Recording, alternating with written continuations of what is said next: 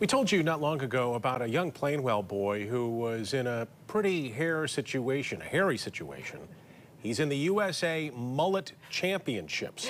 He's now made it to the final 25 contestants. Emmett Hare has been crushing the competition, and in turn, he's also helping raise money for one nonprofit.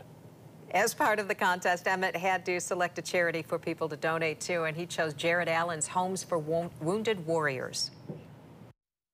We absolutely loved him, and we definitely miss him, and we definitely were sad to see him go and for such a long time, but he has been such a great help in this competition.